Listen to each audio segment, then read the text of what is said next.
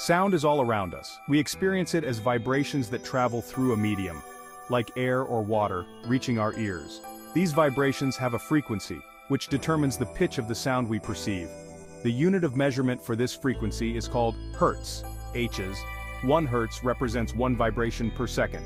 So a sound with a frequency of 440 Hz vibrates 440 times every second. The higher the frequency, the higher the pitch of the sound. Imagine a tiny hummingbird flapping its wings incredibly fast. That rapid vibration creates a high-pitched buzzing sound. Conversely, the slow beat of a drum produces a low-pitched sound due to its lower frequency of vibrations. Understanding hertz is fundamental to grasping the nuances of musical tuning, including the ongoing debate between 440 Hz and 432 Hz. In the world of music, tuning is critical. Every instrument in an orchestra, every voice in a choir, needs to be precisely calibrated to create harmony.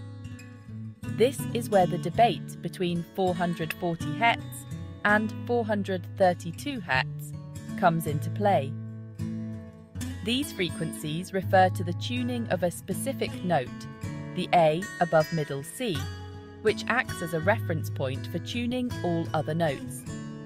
Currently, the standard tuning for the note A is 440 Hz. This means that when a tuning fork tuned to this frequency is struck, it vibrates 440 times per second, producing the reference pitch for the A note. All other notes are then tuned relative to this A440. However, some musicians and listeners advocate for tuning to 432 Hz instead. They argue that this slightly lower tuning creates a more relaxing and harmonious sound, resonating with natural frequencies found in nature. This debate delves into the subjective experience of music and its potential impact on our well-being. The tuning fork itself is a simple yet ingenious tool. When struck, its 2 prongs vibrate at a specific frequency, producing a pure tone. This tone serves as the reference point for tuning instruments. Musicians listen carefully, adjusting the tension of their strings or the length of their air columns until their instrument matches the frequency of the tuning fork. The debate between 440 Hz and 432 Hz hinges on the impact of this reference point. Proponents of 432 Hz argue that this slightly lower tuning results in a more resonant and pleasing sound, while those who favour 440 Hz often cite its brighter and more widely accepted quality.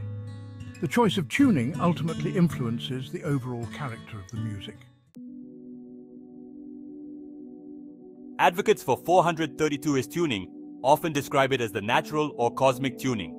They claim it possesses a special connection to the frequencies found in nature, such as the vibrations of the earth or the human body. Some even believe that music tuned to 432 Hz has healing properties, promoting relaxation and well-being. The idea of a natural frequency for the A note is rooted in various theories and beliefs. Some proponents point to ancient instruments tuned to a lower pitch than A440, suggesting a connection to a more harmonious past.